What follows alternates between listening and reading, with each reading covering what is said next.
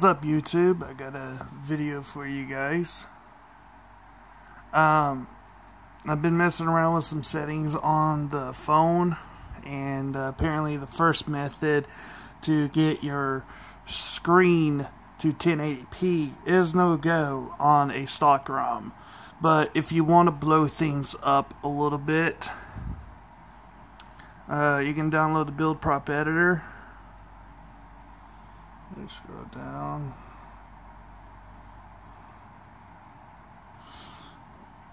Go to this option right here. If it'll focus.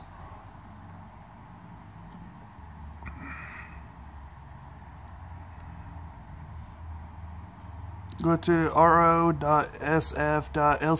density, and you can increase it to like 650 or 670 or whatever, but don't get too carried away. Right now mine is set at 650, and this is what it will look like. As you guys can see, everything seems to be fine. It's a bit blown up a little bit, but you can increase it. Now, if you try to go with the method on a stock ROM to bring your screen to 1080p, it will not look right. I've messed with every single thing I can to bring it to 1080p and mess with the DPI and all that kind of stuff, and it just wouldn't work for me. So apparently what they're saying is that the feature will only run very well when it's on the ASPO. What kind of ROMs are they? Where is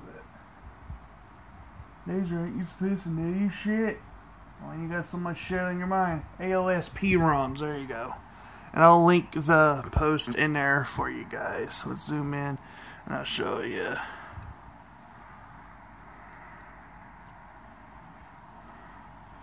Right there, this will only work on AOSP ROMs like CyanogenMod. Doing this on stock or stock-based ROMs will break many apps, and that's true because I had it set on 1080p, and I've did what this guy has posted, having the phone ranging from 290 to 350, and the apps will not work. Anything lower than 530 DPI, the apps will not work. So this for stock ROMs, like I did, will not work, but you can increase the DPI, and right now mine is set at 650. Everything's a bit bigger, but you can mess around with it. But be sure to make a backup of your device, or you're going to cause yourself to have a brick device, or something's not going to work right. So I don't know what the highest you can go, but I'm not going to try that because I'm going to switch from Jasmine to CyanogenMod to help this person out who requested a 1080p. I'm pretty sure they are on CyanogenMod and are like, how do you do it? So that's what I'm going to do. Now, I'm going to give everybody a warning right now. If you want CyanogenMod and you're in a different ROM and you're dealing with the things called boot stacks, be sure to KDZ your device so that way you start out fresh, and there's a reason why to it. If you try to go to a different ROM and you try to do different boot stacks or the same one, you're going to cause your device to be bricked. And I mean, you will look like, oh my god, I killed my phone, it doesn't work no more. Well, you can fix your device, which there is a video coming up soon. So let me describe the issue, and then I'll get to CyanogenMod.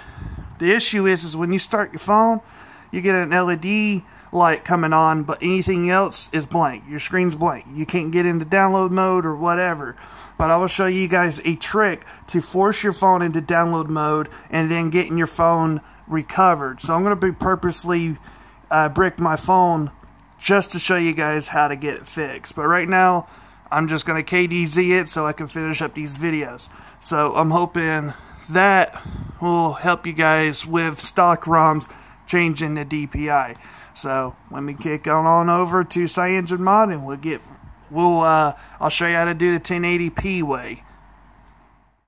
What's up, everybody? I'm going to do a video. I've done this plenty of times and keep having screw ups and everything. This is CyanogenMod 13 for LGG3 VS985. What you guys need to do is download the terminal emulator. First thing is you need to type in SU. It's very hard to do it this way. But you type in SU. The next command you're going to be typing in is WM space size. Let's see. Space 1080p. Well, not 1080p, but just 1080 x 1920. There's the command right there. WM size 1080 by 1920. Once you hit enter, your screen will flicker. I've already done this already just to play around with it, see what it will do. And go ahead and hit home. Go to settings, display,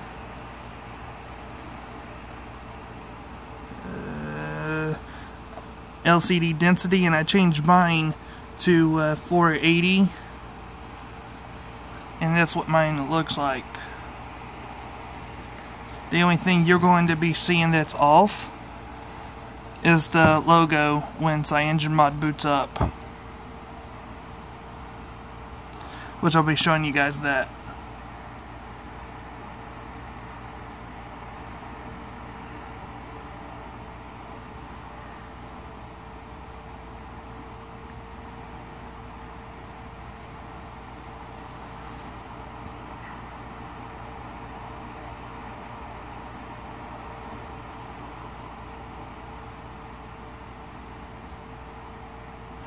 Where the icon will jump from here to here because it sets off on the 4K display and then it goes back down to 1080p. But as you guys can see, everything looks like it runs just fine. Internet, your apps, Play Store, so they're not all screwed up or whatever, and it's made for these types of ROMs here. If you try to do this on stock, everything will look blown up, it will not look right, and it will just look like shit. Some people claim that it works for stock. Yes, it will work, it won't brick it, but it just makes it look like shit. So this is how you guys can put your G3s down to 1080p on CyanogenMod.